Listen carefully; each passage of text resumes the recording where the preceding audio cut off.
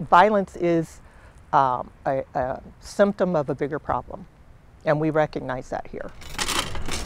Youturn, an organization created to help prevent and reduce violence in Omaha, has dedicated its street and school outreach teams to serve those most at risk, ages 12 to 25 plus, of engaging in gun and gang violence.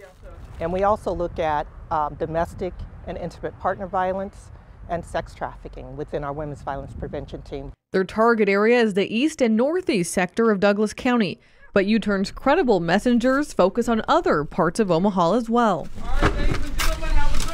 When I say credible messenger, what I mean are that we have people on our team that have come from and now are. So they're past, they know how to explain to a young person. A credible messenger like Operations Manager Stuart Giddings. He often drives this van to respond to calls. Typically, if we get a call, it's usually because either violence has erupted and has occurred, or there's a potential for that violence to occur. Sometimes we get that call ahead of time. Sometimes we get it at the spark of that argument before it erupts into that violence, and that'll allow our team to go out and then begin to mediate, intervene, and hopefully interrupt that situation. Sometimes the call can hit close to home. Prior to COVID, we have the high school students that would come and peruse through the parking lot, and sometimes this was their fighting grounds.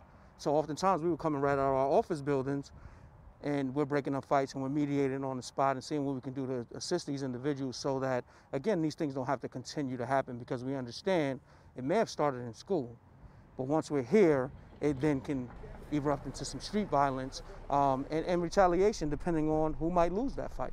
Giddings says violence can stem from emotional traumas. You know, violence, it happens when there's lack of emotional control. And oftentimes it's small stuff.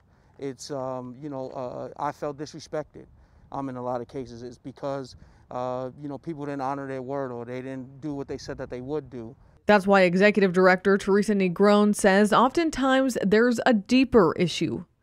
We're looking at violence from an infectious disease perspective, knowing that there is a reason why it happens. Hopelessness can be a cause. There are a lot of things that impact a sense of hopelessness, poverty, and the lack of opportunity, and not having the same chances as everybody else does that doesn't look like you, right? That's why their target area is North Omaha. In terms of data, it shows that this is where the largest majority of these things occur. And so we follow the data. The data says that in the Black community and in the Hispanic community, the minority communities, that this is where the violence occurs, and at a higher rate.